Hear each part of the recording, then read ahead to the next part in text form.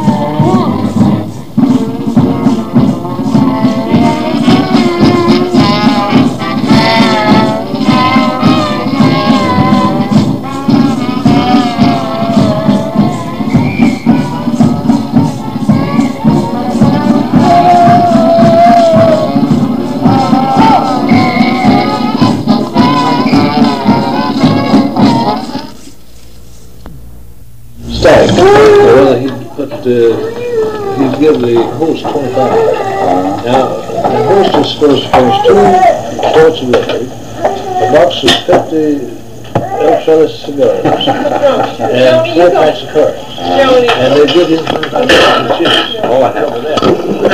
Then the check take $25 and out of his pocket.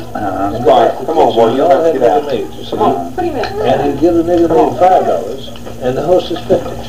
But I kept the lives of the year. Sure. And yeah, they would buy among themselves, see what you say. Tell my wife was, we got in some of those nasty damn games. She wanted to get in. She was a good poker player, but she was too easy to bluff. And I wouldn't mind playing in the end of the hard ones. Sometimes we'd have a $1 limit. They'd always declare, the host would always declare what it was. But it $50 change in, a $2 limit, or on our left was Harvey Faith. On his left was little Johnny Baggin, the baseball player. On his left was, thank you. On his left was T.P. Lee, and on T.P. Lee, E.F. Woodard, All he had left was old Jim McLean. Come here. And I reached on a table just like that, maybe just a little bit bigger. I reached out and picked up my hand and just looked at it like that, and I saw 3 aces. And EF the rule is no wild card. EF the rule is 4 aces be the king high straight flush. So 4 aces is high hand. I looked at that, and it was $37 in the pot. Old man Jim McLean was deal.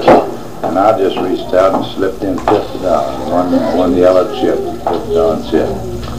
Got the card looked at his hand, raised it 200 around T.P. Lee. Johnny Baggett threw his hand away, and T.P. Lee skimmed his check like that and said, Hamilton says, you don't want to play it. And he asked Willie, said, I will go ahead and bet. He raised it $300. So when he got back to me, I didn't have, I was the only poor boy in the bunch, the rest of them millionaires, and I didn't have anything. Got back to me, and I said, well, I'll call all the guys over on the side. And we, as usual, he got up and counted off the side money and fixed everything. And when Jim McLean says, go all loaded, when Jim McLean go forward was trying to get that hard. All the time, and they couldn't have understand it. He threw up the prayer hard. And he jumped cards, and I caught the other ace when I ended up my 2 cards. I drew 2 cards. And he had with us the only one that's looking at me. So I reached over there and just picked it up, and I bet $500 behind my hand. I didn't call, but just the call. I wouldn't raise it. I wouldn't take all the call. I just took the call.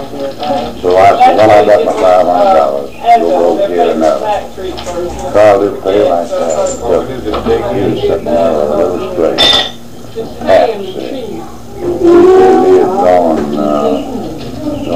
He'd drawn 1 card, queens and jacks, I believe, and he filled up on queens. He would have drawn 1 card, and he filled up on king.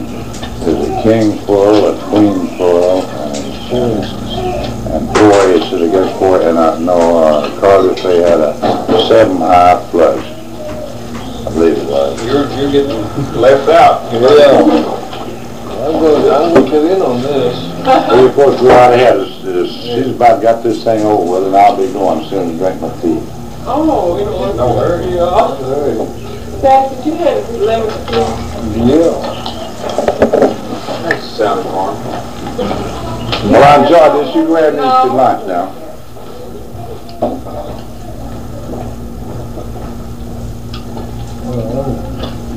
I'm curious to see what this is. It's an experiment. Well, it's good, I'll tell you. Here's your, I'll take a shot at this one. All right. They need to get it.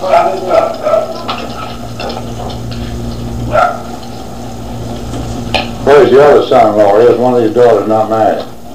He had to go back today. We live in Baton Rouge. Oh, is that right? And we just came up for the weekend. And I'm saying, since he's going to be out of town next week, I'm going to spend the week in Houston. Good. That's the rush. I have to get to town at the last of the sale. She's going to stay here and spend the money, and he's going back and hit the ball. We've got another son-in-law in Mobile that got a pretty good military record. Oh, is that right? What is he now? Is he on? No, he's just a civilian. I think he's just an amateur. What branch of service now? Air Force. Uh-oh. Well, haven't you got a son-in-law that was in the infantry? Is a son-in-law over there the nearest infantry? Well, he is in the Marines. You know, they're so proud that they won't call themselves infantry. See, they're Marines. Well, my husband was a sailor. He doesn't belong to it. Well, the boy in Mobile is, he got out of the World War II with the Distinguished Flying Cross and a bunch of air medals. And then got into Korea and got out of his life. And then the Korea, I called back in, and he got out of that with another Distinguished Flying Cross, more air medals, and the Bronze Star. Well, let me tell you folks something. If they'll elect me, start me in line as National Commander in 54, and that's what they're going to do, I think, because we're going to have the National Convention in Houston in 55. I'll personally see that the United States Congress makes the Distinguished Flying Cross eligible for membership in the Army and Navy Legion of Valor. Well, let's keep it exclusive. There's too many DFCs. Oh no, there'll be, we can do this, we can make it with 2 oak leaf clusters or 3 oak leaf clusters. There isn't too many DFCs, there isn't as many DFCs as there is DSCs. Oh no, man, no. Well, then I'll trade. Well, don't trade your DSC for anything. And boy, they made a mistake in the paper this morning.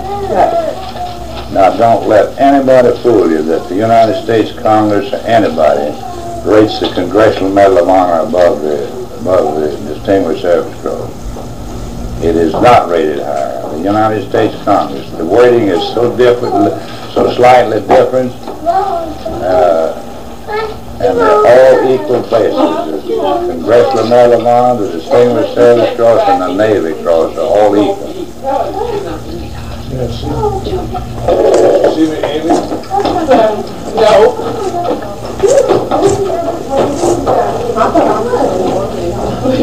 How does the Silver Star rate? Well, it's way down the line. It's below, About 4?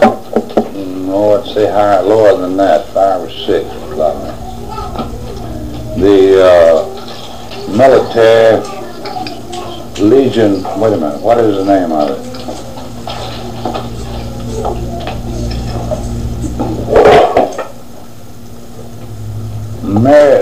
Legion of Merit Medal is almost in a class with Distinguished Service Cross, the Congressional Medal of Honor. The only difference in the Congressional Medal of Honor and the Distinguished Service Cross is that they ballyhoo and carry and let the President pin that thing around their neck, and they allow the Commanding General some post to present this. Mark Clark signed his Distinguished Service Cross. The President signed mine, and Jack Parrish. But that was over. Listen, why didn't Jack get the DFC since it was an aerial combat? I think the DFC would be... That's the way this thing is worded. I looked it up in the dictionary, and it said that the DFC... If you all like me to leave, I'll do it, but I don't want to yet. Go on, Edie. What did you start to ask about? In the dictionary, it said the DFC is the Air Force Medal for Valor, and the DSC was the Army, and the Congressional Medal of Honor was something else like that. When I received the DSC, it was rated higher than the Congressional Medal of Honor for this reason. You could get the Congressional Medal of Honor in the United States by swimming a creek and stopping an engine or something, and you couldn't get the DSC for anything except for valor in action against an armed enemy. They changed the wording on the Congressional Medal of Honor, and you cannot win the Congressional Medal of Honor now except for valor in action against an armed enemy. Then the United States Congress added the Distinguished Service Cross first, and then later, 5 or 6 months later, they added the Navy Cross. The Navy started the racket because there was nothing for them that they could belong to the Army Navy Legion of Valor. They changed the name of it from the Legion of Valor. It was first Congressional Medal of Honor was the name of the organization. And then Congress changed it to Army and Navy Legion of Valor after they had put the Distinguished Service Cross in as eligible for membership. And that covers everything, Marines, Air Corps, and everything else when they have the Army and Navy.